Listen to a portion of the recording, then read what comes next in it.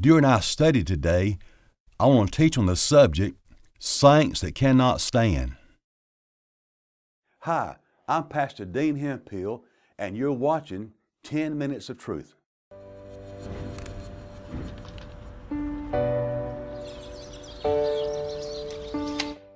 I'm going to read today from the book of Ephesians, the 6th chapter, verse 10 and verse 11, on the subject, Saints that Cannot Stand. Paul says, "Finally, my brethren, be strong in the Lord and the power of His might.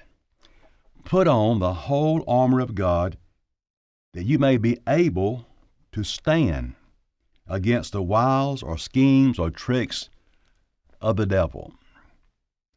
Christians that cannot stand. Today I'm going to give you 4 points on this from this time of Bible study, why so many Christians cannot stand. Number 1, physical strength is no match for the devil.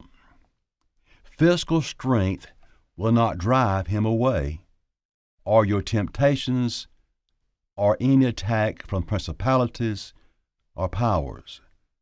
Our physical strength has nothing to do with it. In our text in verse 10, notice what God says through Paul. "My brethren," that's saved people, "be strong," here we go, "in the Lord." Be strong in the Lord. You can have a Christian in the bed of affliction, flat on his back, that can be strong in the Lord. You can have a Christian that's very strong physically, really strong physically, but cannot stand against the spiritual attacks of the devil. Christians who cannot stand. Let's notice what David says in Psalms 51 verse 3 on this point. He says to God, "For thou hast been a shelter for me and a strong tower from the enemy."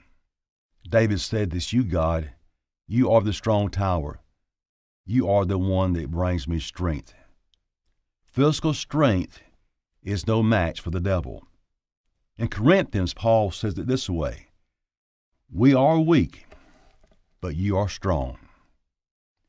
The body plays a part in our life. It's the temple of the Holy Spirit. When it comes to battles, when it comes to being a strong Christian, it has nothing to do with your physical strength. It has everything to do with how you and I depend upon the strength of Almighty God. Keep in mind, He is the strong tower. Keep in mind, we are strong. We can be strong in the Lord. Point number 2, power is not of us. The power is not of us. Our text in verse 10.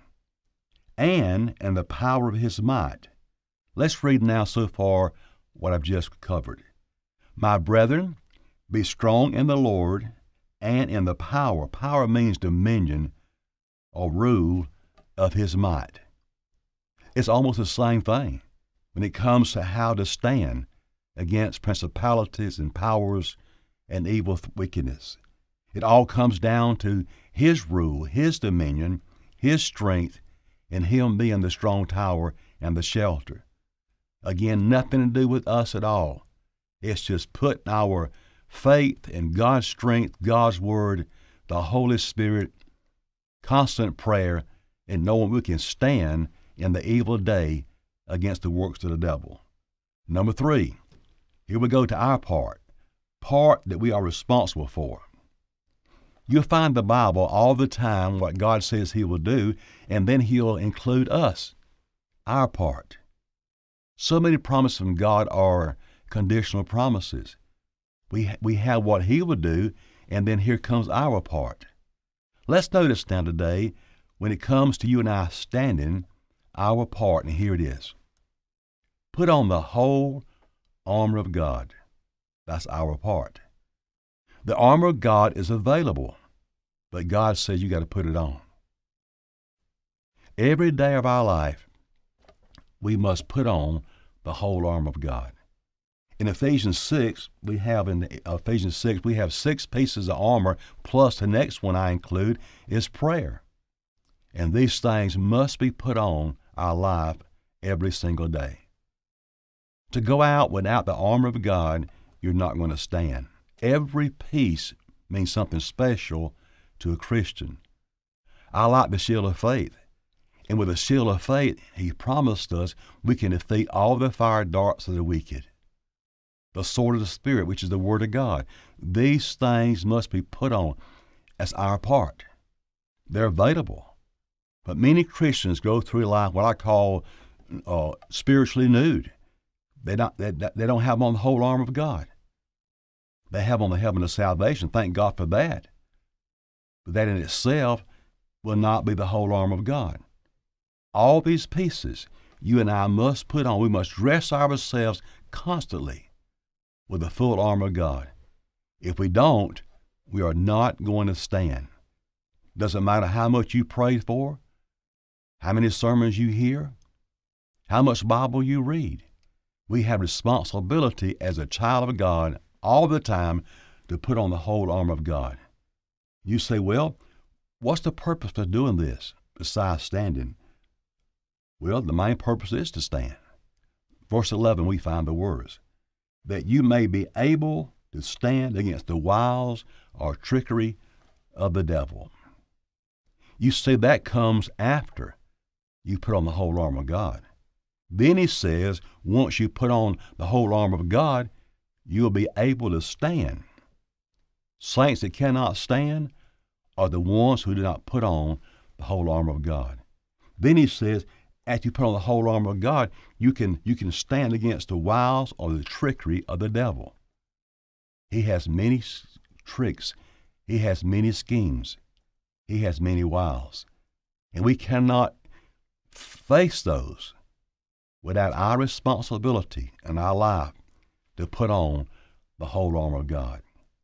There are so many Christians every single week who say, I need encouragement.